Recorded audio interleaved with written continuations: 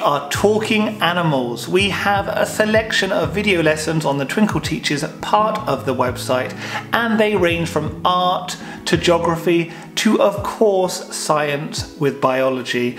And we have lessons from Ingrid, looking at the migration of mammals, birds and insects. Is that you? A little birdie told me that you were supposed to be flying out of the country.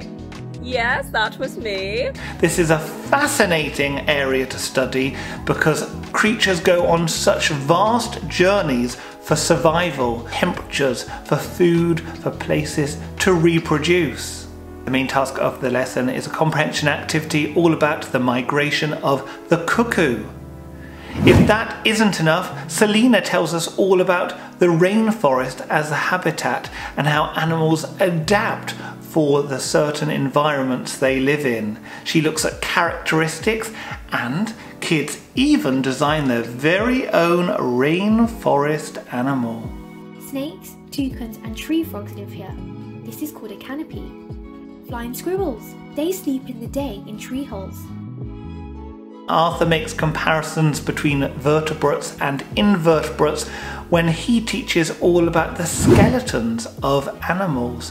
And you know they're a vertebrate because they have a backbone, a spine. As we grow, our bones grow.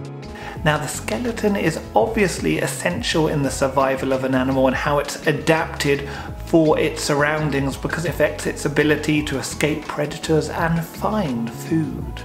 We don't need to look far to find fascinating wildlife, and I give top tips to encourage animals into the places that we live, the wild corners around us. Make sure it's a food that the bird can digest, and kids also get the chance to create their very own survey to spot animals in their local green spaces.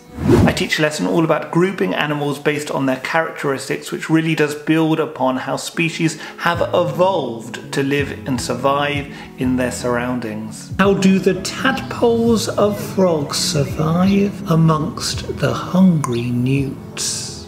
For example, mammals give birth to live young. And if you wanted to mix the science with the art, then we have the lesson for you where observations can be made in terms of the form of different creatures whilst creating some wonderful art pieces. And finally, I've gone back with the pencil to add the detail which my thick oil pastels were not able to do. And that was a selection of some of our video lessons on amazing animals.